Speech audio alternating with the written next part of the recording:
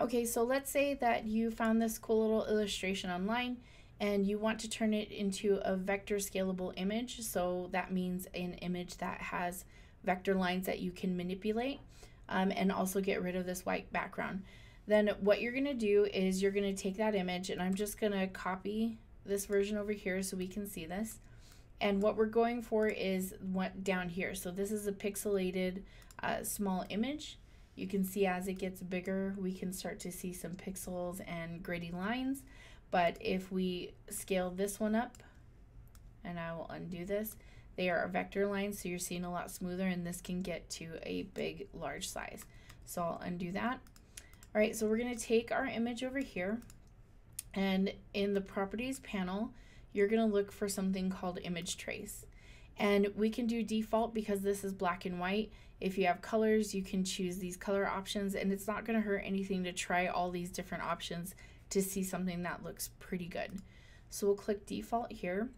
And as you can see, this has turned into now a traced image. So again, we're getting those clean mathematical lines.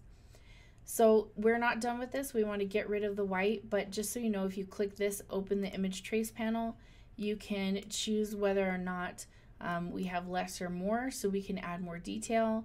We can say whether or not we want high number of paths or low number, if we have more corners, which is going to smooth it out or rough it up. So you can mess with those settings. Because this has a white background, I can choose to ignore white and it's going to get rid of it.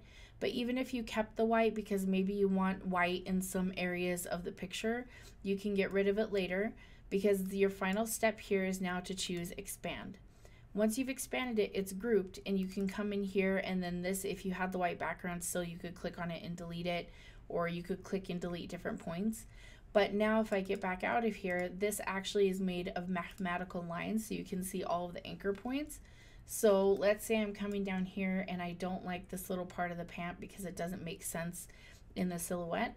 I can come over here and use my pen tool to choose delete anchor points, and I can get rid of any anchor points, and those are the little squares, to kind of get rid of the weird shapes that are happening. So maybe these are weird shapes happening here.